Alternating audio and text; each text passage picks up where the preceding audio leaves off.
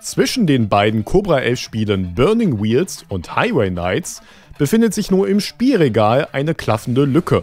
Doch dazwischen hat das Entwicklerteam von Synetic etwas herbeigezaubert, was man schon gar nicht mehr für möglich gehalten hätte. Ein Rennspiel. Ohne Bezug zu einer TV-Action-Serie.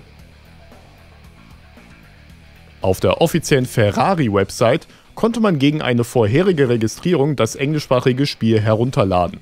Wer schon vorher Burning Wheels gespielt hat, sollte keine großen Überraschungen bei den Systemanforderungen haben, es sind nämlich die gleichen. Lieber nicht musizieren, als falsch zu musizieren. Ferrari Virtual Race ist erschreckend ruhig. Und das nicht nur im Hauptmenü, der eine unkomplizierte Bedienung erlaubt. Bis zu 30 Runden mit bis zu 7 zufälligen oder gleichen Gegnern kann man auf der einzigen Strecke Mugello mit den 3 Modellen 430 Scudera, 599 GTB Fiorano und F612 Scaglietti fahren. Warum kriege ich jetzt Bock auf Pizza? Ferrari-Fahrzeug und die Farbe Rot passen zusammen wie Arsch auf Eimer. Aber der Hersteller bietet auch noch zahlreiche andere Farben an. Sogar offizielle.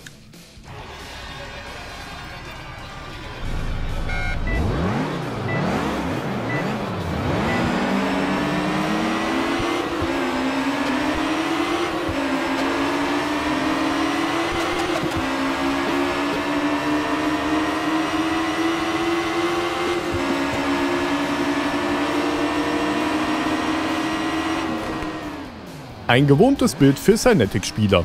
Die Kamerafahrt, der Countdown, die eher mittelprächtigen Motorengeräusche und die zeitgemäße Grafik. Sogar ein Großteil des HUD wurde von Burning Wheels übernommen.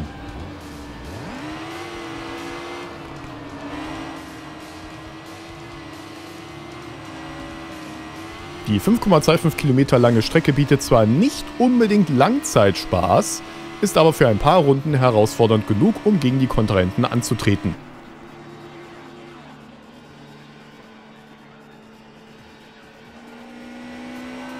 Wer ein Fünkchen Herausforderungen suchen möchte, stellt den höchstmöglichen Schwierigkeitsgrad ein und fährt die Rennen mit deaktiviertem Arcade Plus, der Lenkkorrekturen notwendig macht. Letzteres ist im Übrigen keine kostenpflichtige Variante von Arcade, aber wir sind hier nicht beim Streamingdienst. Die erste Überraschung erwähnte ich bereits, ein simples Synetic-Rennspiel. Die andere Überraschung ist, es gibt Innenräume. Das gab es zuletzt 2003 bei World Racing. Hände lenken das Lenkrad und die Spiegelungen an den Armaturen sehen richtig gut aus. Was gibt es sonst so? Junge. Schadensmodell, dreckige Karosserie, der Ferrari qualmt bei Schaden an der richtigen Stelle und Schotter verlangsamt das Fahrzeug kräftiger als Gras. Für Liebhaber von Verkehrsregeln gibt es Blinker und für Liebhaber von dämlichen Überholmanövern Lichthupe. Platztage, Ringverdiener!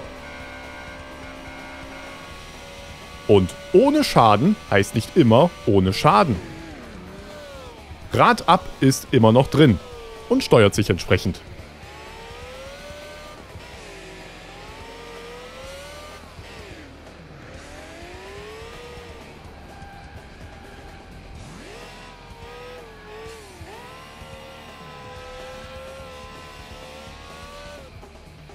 Nicht erschrecken, wenn plötzlich eine Art Replay erscheint.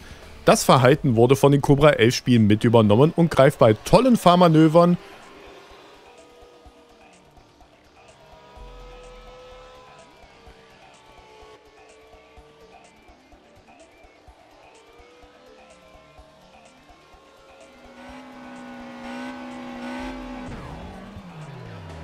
oder weniger guten.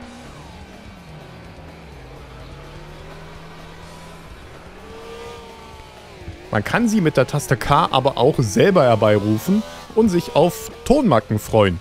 Typisch Synetic. Ihr habt euch sicher im Laufe des Videos berechtigterweise die Frage gestellt, warum sieht das Spiel so unterschiedlich aus? Mit Low und High gibt es zwei unterschiedliche Modi, die das Spiel unterschiedlich aussehen lassen. Gerade High sieht für 2009 immer noch erstaunlich gut aus. Nun, Ferrari Virtual Race. Wenn Synetic daraus ein komplettes Spiel gemacht hätte, wäre in deren Portfolio wieder Abwechslung drin gewesen. So hat man ohne Multiplayer, der mal geplant war, mit einer Strecke und nur 3 Fahrzeugen vielleicht nur zwischendurch ein wenig Fahrspaß. So viel zum Meckern auf hohem Niveau. Mit ein wenig Bastelei kann man aus diesem kostenlosen Spiel immer noch was rausholen.